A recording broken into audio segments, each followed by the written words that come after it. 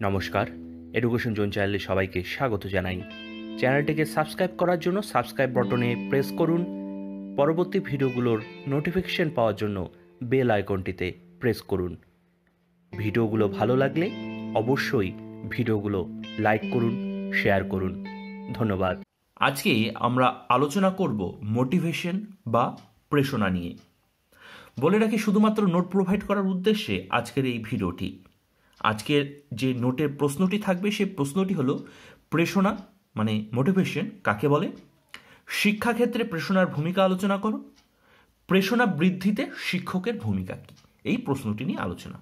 প্রথমে একটু বলে রাখি, আমরা যখন কোনো কাজ করতে দ্বিধাবোধ করি বা করতে ইচ্ছা করে না, ফেলিওর হই বারবার, তখন আমরা কিন্তু বিভিন্ন ভিডিও দেখি, মোটিভেশনাল ভিডিও।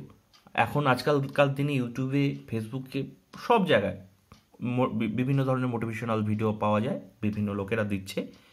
তাদের কথাগুলো শুনে কিন্তু আমরা কিন্তু উদ্বুদ্ধ হই, মোটিভেট হই, বা কোনো এক সফল ব্যক্তিকে দেখেও কিন্তু আমরা মোটিভেট হই। কারো কথা শুনে কেউ আমাদের অনুপ্রাণিত করে। যখন আমরা কোনো কাজ করতে পারছি না, করতে চাচ্ছি না, যখন কারো কথা শুনে বা কোনো কারণে যখন আমরা উদ্বুদ্ধ হয়ে যখন সেই কাজটি করতে ইচ্ছা প্রকাশ হয়, সেই জিনিসটাকে বলা হচ্ছে প্রেরণা বা মোটিভেশন। তাহলে এইখানে প্রেরণা বা প্রেরণা ক্রিয়া কাকে বলে, মোটিভেশন কাকে বলে, তার একটি সংজ্ঞা দেওয়া হয়েছে। এর আগে যে প্রেরণার ভিডিওগুলো আমরা তৈরি করেছি সেখানেও আমরা কিছু সংজ্ঞা দিয়েছি। এই সংজ্ঞাটি আলাদা, আগের সংজ্ঞাগুলো আলাদা। যেটি আপনাদের সোজা মনে হবে, যেটি ভালো মনে হবে, সেটি আপনারা ব্যবহার করবেন। তাহলে প্রেরণা কাকে বলে, সংজ্ঞায়, কোনো লক্ষ্য অর্জনের জন্য ব্যক্তি যে আন্তরিক তাগিদ অনুভব করে তাকেই বলা হয় প্রেরণা। যে অন্তরে যে তাগিদ, হ্যাঁ আমরা পারবো, করতে পারবো, আমার দ্বারা সম্ভব, এই যে আন্তরিক তাগিদ ভিতর থেকে যে আসছে, সেটাকে বলা হচ্ছে মোটিভেশন বা প্রেরণা। প্রকৃতপক্ষে কোনো কাজ করার জন্য যে উদ্যম প্রয়োজন, সেই উদ্যমটি হলো প্রেরণা। হ্যাঁ আমরা করতে পারবো, এগিয়ে যাব, আমরা ফেলিওর হব না, করতে করতে যখন আমরা এগিয়ে যাই সেটাকে বলা হচ্ছে প্রেরণা। অনেক সময় আমরা বারবার ফেলিওর হতে হতে হতে হতে হতে হতে আমাদের সেই কাজটি আর করতেই ভালো লাগে না, আমরা পিছু হটতে থাকি। সেই মুহূর্তে যদি কোনো এক ব্যক্তি বা কোনো এক ঘটনার দ্বারা আমরা যখন মোটিভেট হই, সেই ফেলিওর হওয়ার পরেও কিন্তু সেই কাজটি আমাদের আবার করতে ইচ্ছা করে। That is call motivation. সেটি কাউকে দেখে হতে পারে, কারো বক্তব্য শুনে হতে পারে। আমাদের যারা নেতা লোক আছে তারা কিন্তু আমাদের প্রচুর কিন্তু মোটিভেট করতে পারে, বিশেষ করে তার জন্য তো তাদের কথাতে অন্ধভক্ত হয়ে আমরা দৌড়াই পিছিয়ে পিছিয়ে। সে ভালো কথা হোক, খারাপ কথা হোক, সেটি পরের কথা। আমি জাস্ট একটা উদাহরণ দিয়ে কথা বললাম। যে মোটিভেট করতে পারে তার জয় সব জায়গায়। তারপর মনোবিদ ম্যাকগিওক এই প্রেরণার সংজ্ঞা দিতে গিয়ে তিনি কি বলেছেন, তার মতো করে তিনি বলেছেন, প্রেরণা হলো এমন একটি মানসিক অবস্থা যার মাধ্যমে ব্যক্তি কোনো উদ্দেশ্যমুখী কাজের জন্য একটি তীব্র আন্তরিক তাগিদ অনুভব করে এবং যতক্ষণ পর্যন্ত সেই উদ্দেশ্যে উপনীত না হয় ততক্ষণ পর্যন্ত এই অনুভূতি বর্তমান থাকে। বর্তমান যুগে শিক্ষার্থীদের উপরে যে মানসিক চাপ, শুধু শিক্ষার্থী নয়, যেহেতু এটি শিক্ষার্থীদের উপরে সেই জন্যই আমি শিক্ষার্থীদের নাম নিচ্ছি। আমরা ছোটোবেলার থেকে বড় হচ্ছি, যত বড় হচ্ছি, এবং যারা শিক্ষার্থী তাদের উপরে কিন্তু দিন দিন কিন্তু চাপ বাড়ছে। হ্যাঁ অবশ্যই প্যারেন্টসদের উপরেও চাপ বাড়ছে এই গতিময় জীবনে। সেই জন্য কিন্তু মোটিভেশন আমাদের জীবনে প্রত্যেকটি স্তরে স্তরে প্রয়োজন। শিক্ষার্থীদের তো প্রয়োজন, কারণ একটি শিক্ষার্থী তার গৃহের কোনো সমস্যা থাকতে পারে, সেই গৃহের সমস্যা নিয়ে সে বিদ্যালয়ে আসছে, বিদ্যালয়ে এসে শিক্ষক শিক্ষিকাদের চাপ, টিউশনের চাপ, পড়াশোনার চাপ, এক্সট্রা কারিকুলাম অ্যাক্টিভিটিসের চাপ, এই চাপ নিতে নিতে যখন তার রেজাল্ট খারাপ হয় সেই সময় তাদের ফ্যামিলির চাপ, এই সব করতে করতে না তারা কিন্তু একটা মানসিক প্রেশার অনুভব করে। সেজন্য সব সময় আমাদের তাদের মোটিভেট করতে হবে এবং তাদের যে মানসিক চাপ সেটি কমানোর জন্য কিন্তু তাদের কিন্তু উপর যাতে প্রেরণা বা তারা যাতে প্রেরণা অনুভব করে, মোটিভেট হয়, সেই জন্য কিন্তু আমাদের সদা কাজ করতে হবে। বিশেষ করে বিদ্যালয়ের শিক্ষক শিক্ষিকাদের এই কাজটি কিন্তু করতে হবে। অন্যথায় আমরা বর্তমান দিনে অনেক ধরনের শিক্ষার্থীদের সুইসাইড করছে, বিভিন্ন অসামাজিক কাজকর্ম করছে, নেশাগ্রস্ত হয়ে পড়ছে, এগুলো কিন্তু মানসিক চাপের কারণে এবং অন্যান্য বিভিন্ন কারণে কিন্তু হয়ে থাকে। এর জন্য কিন্তু প্রেষণা বৃদ্ধিতে যে শিক্ষকদের ভূমিকা, যে প্রশ্নটি আলোচনা হবে, শিক্ষাক্ষেত্রে প্রেষণার ভূমিকা, এই প্রশ্নটিও কিন্তু আমাদের খুব গুরুত্বপূর্ণ একটি প্রশ্ন বা কাজ। এবার আমাদের আলোচনার বিষয় হলো শিক্ষাক্ষেত্রে প্রেষণার ভূমিকা কি। মুখে অল্প বিস্তর আমরা বলেছি, এখানে আমরা পয়েন্ট বাই পয়েন্ট দেখি। আশা রাখছি আপনারা লেখাগুলো বুঝতে পারছেন। আমার হাতে লেখা অতটা ভালো নয়, অসুবিধা হলে আমাকে কমেন্ট বক্সে লিখে জানাবেন। 1 নাম্বার কি বলছে, প্রেষণা শিক্ষার্থীর অভ্যন্তরীণ আগ্রহকে জাগ্রত করে তোলে, ফলে শিক্ষার্থী যে কোনো কর্মে আগ্রহী ওঠে। একজন শিক্ষার্থী যে পড়াশোনা করতে চায় না, তাকে যদি আমরা ঠিকঠাকভাবে আগ্রহী করে দিই বা প্রেষণা জাগ্রত করতে পারি তার মধ্যে, সে কিন্তু অটোমেটিক্যালি সে পড়াশোনা করতে চাবে। হ্যাঁ, তার ভালো রেজাল্ট বলতে একদম 100% রেজাল্ট ভালো হবে তা নয়, আগের তুলনায় পরবর্তীতে আমরা আগের তুলনায় কথার কথা আমি যদি বলি, একজন শিক্ষার্থী 50% নাম্বার পেয়েছে, তাকে যদি মোটিভেট করে তাকে যদি পড়াশোনা উদ্বুদ্ধ করতে পারি, তাহলে অটোমেটিক্যালি তার রেজাল্ট ভালো হতে পারে, সেইটা 50 থেকে 60 বা 70% হতে পারে। আমি সেটার কথা বলছি। 2 নাম্বার, প্রেষণা শিক্ষার্থীকে শিক্ষার নির্দিষ্ট লক্ষ্যে পৌঁছতে সাহায্য করে। একটি লক্ষ্য পূরণ হলে পরবর্তী লক্ষ্য পূরণে আরও আগ্রহী হয়ে ওঠে। 3 নাম্বার, প্রেষণার ফলে শিক্ষার্থীর বিষয়বস্তুর প্রতি মনোযোগ বৃদ্ধি পায়, ফলে সেই বিষয়ে জ্ঞান অনেক নিখুঁত ও ভালো হয়। অনেক শিক্ষার্থীদের আমরা দেখি বিদ্যালয়ে, স্কুল, কলেজে বা আমরাও যখন পড়াশোনা করেছিলাম, আমাদের সবসময় কিন্তু ক্লাসে মনোযোগ বসে না, সবার ক্লাসে কিন্তু মনোযোগ বসে না, সবার ক্লাস করতে ভালো লাগে না, সব শিক্ষক শিক্ষিকার ক্লাস করতে ভালো লাগে না। যখন যে শিক্ষক শিক্ষিকার ক্লাস আমাদের করতে ভালো লাগে, কাদের ভালো লাগে? যারা খুব সুন্দর বোঝায়, যারা সেই বিষয়টিকে এত সুন্দরভাবে উপস্থাপন করে আমাদের ভালো লাগার পর্যায়ে নিয়ে যায়, বা আমরা সেই শিক্ষক বা শিক্ষিকাদের পছন্দ করি যে আমাদের মোটিভেট করতে পারে, তাদের ক্লাসগুলো কিন্তু আমাদের খুব করতে ভালো লাগে। তাহলে অটোমেটিক্যালি কিন্তু সেই ক্লাসে আমাদের মনোযোগ বসবে, সেই শিক্ষক শিক্ষিকারা কি পড়াচ্ছেন সেই বিষয় সম্পর্কে আমাদের ভালো মতো আমরা নিখুঁত বা ভালোভাবে সেই বিষয় সম্পর্কে কিন্তু আমরা জ্ঞান অর্জন করতে পারবো। সেই জন্য শিক্ষক শিক্ষিকাদের সবসময় প্রয়োজন বিদ্যালয় বা ক্লাসে সবসময় শিক্ষার্থীদের মোটিভেট যাতে করতে পারে, তার চরিত্র বা তার অ্যাপিয়ারেন্স যাতে মোটিভেশনাল হয় একজন শিক্ষার্থীর কাছে, সেই দিকে কিন্তু শিক্ষক শিক্ষিকাদের নজর দিতে হবে। 4 নাম্বার কি বলেছে, প্রেষণা শিক্ষার্থীকে নির্দিষ্ট গতিপথে নির্ণয় এবং নির্দিষ্ট লক্ষ্য পূরণে সাহায্য করে। সে অবশ্যই। 5 নাম্বার, প্রেষণা কৌতূহল তৈরি করে, এর ফলে শিক্ষার্থীর মধ্যে নতুন বিষয়ের জ্ঞান বৃদ্ধি ঘটায়।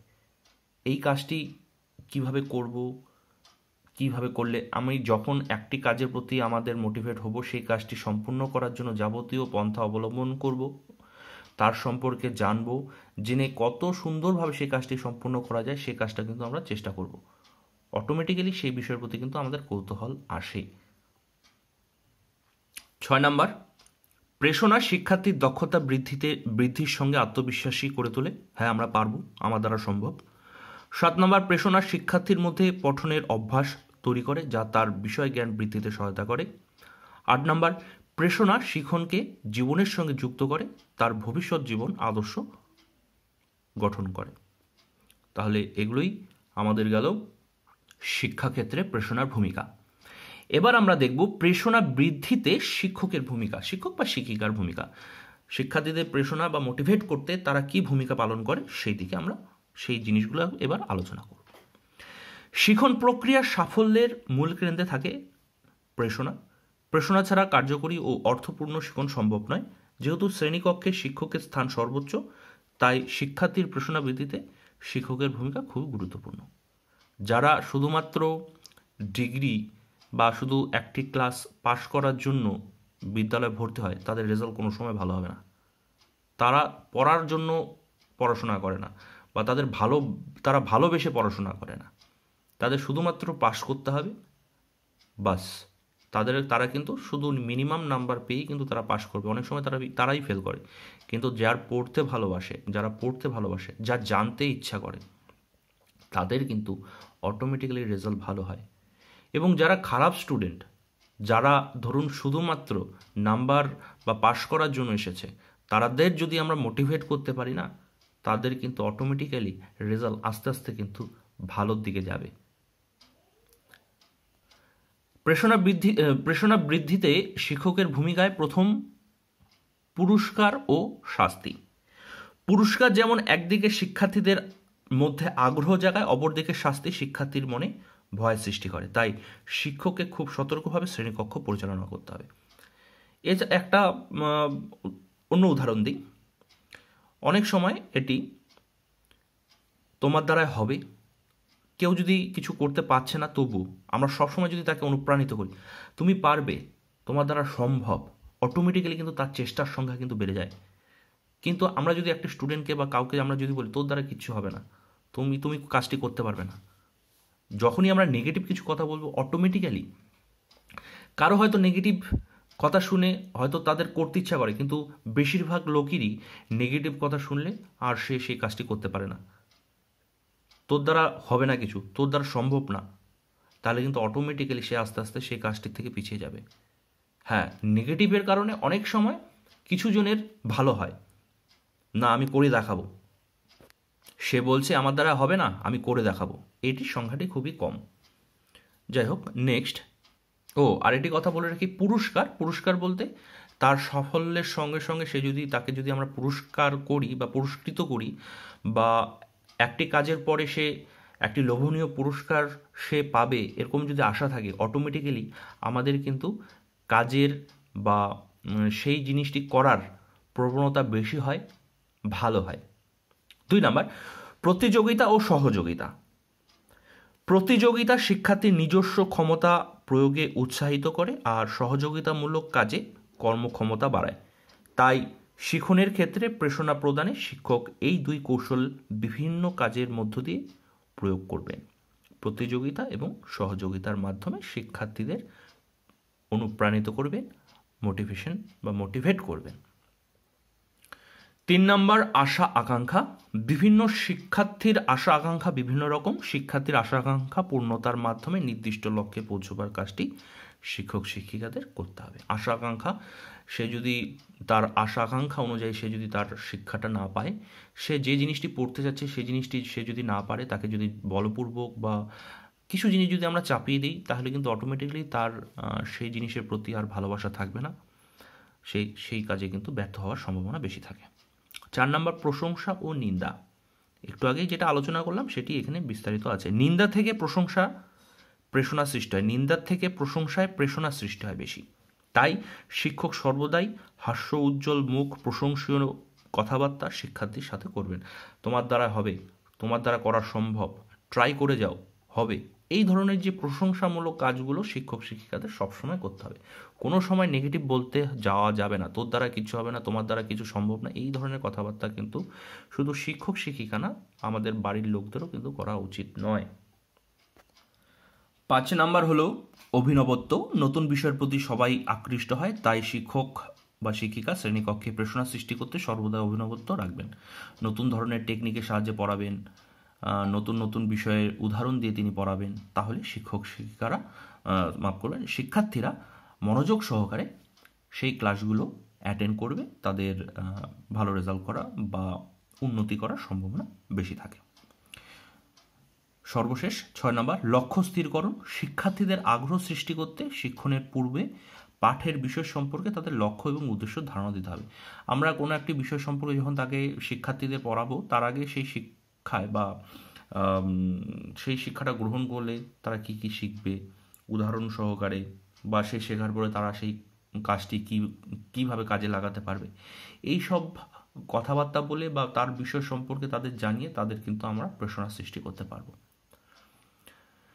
সর্বশেষ, শিক্ষাক্ষেত্রে সামগ্রিক ব্যক্তিত্বই শিক্ষা কার্য পরিচালনার মূল চাবিকাঠি। শিখন পদ্ধতি, শ্রেণী শৃঙ্খলা রক্ষার পদ্ধতি, সহানুভূতি, ভালোবাসা, সমস্যা সমাধান, এইসব শ্রেণীকক্ষে প্রেরণা সৃষ্টিতে গুরুত্বপূর্ণ ভূমিকা গ্রহণ করে থাকে। আমরা নিজেরাও খেয়াল করি, যদি দেখব যে সব বিষয়ে আমাদের মোটিভেট হই, আমরা সেই সব বিষয়ে আমাদের করতে ভালো লাগে। সেজন্য সর্বদা আমাদের মনে রাখতে হবে প্রত্যেকটি কাজ যদি আমরা মোটিভেট হয়ে করি বা ভালোবেসে যদি করি, আগ্রহ সহকারে যদি করি, তাহলে কিন্তু সেই কাজটি অন্যান্য কাজের তুলনায় কিন্তু ভালো হয়। অন্যথায় আমাদের সেই কাজটি কিন্তু ভালো হয় না, খারাপ হওয়ার সম্ভাবনাই বেশি থাকে। তাহলে এই নোটটি গেল আজ এই অবধি। আশা রাখছি ভিডিওটি আপনাদের ভালো লেগেছে। যদি ভালো লাগে অবশ্যই লাইক, কমেন্ট, শেয়ার করতে ভুলবেন না। ভিডিও সম্পর্কে যদি আমাদের কোনো মতামত দেওয়ার থাকে বা কোনো কমেন্ট করার থাকে, অবশ্যই কমেন্ট বক্সে কমেন্ট করে আমাদের জানান। আমরা সেই জিনিসগুলো আপনাদের প্রোভাইড করার বা যদি কোনো কিছু সলভ করা হয় সেই জিনিসগুলো আমরা সলভ করতে পরের ভিডিওতে চেষ্টা করব। এই ভিডিওটি এই অবধি। ভালো থাকবেন। বিদায় নিচ্ছি। ধন্যবাদ।